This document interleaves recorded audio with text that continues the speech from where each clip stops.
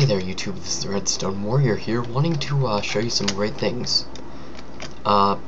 First thing is probably going to have to be this RAM I built. It is 2 blocks wide for every bit, and sorry if I'm a little tired of giving this. My computer has literally been crashing non-stop for a while.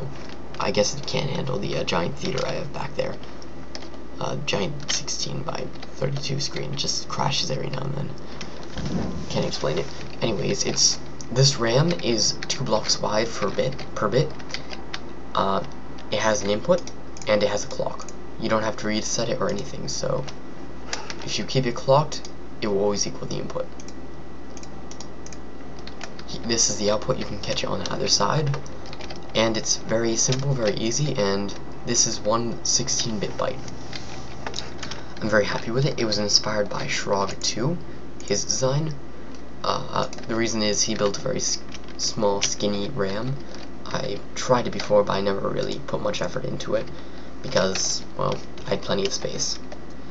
So this is the RAM. It's very skinny. Here's what it looks like. You can stack it next to each other, which is physically the smallest possible way.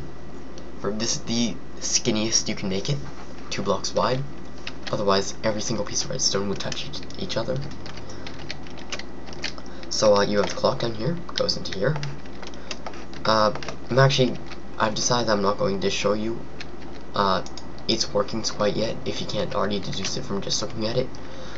But I'm going to make a series of tutorial videos that will include things like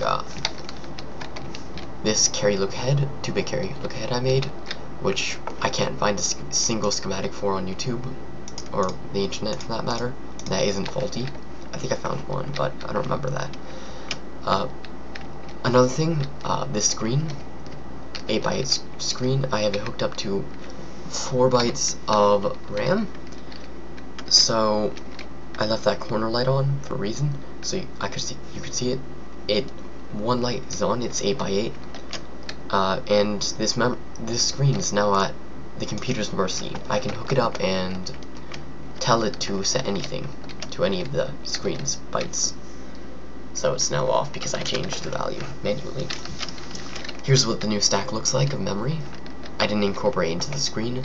I'm probably only going to do that when I use the 32x16 screen and I really get serious about memory and all that.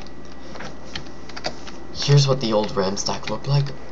Here's what the new one looks like, much skinnier. I haven't hooked it up yet, but it shouldn't be too hard.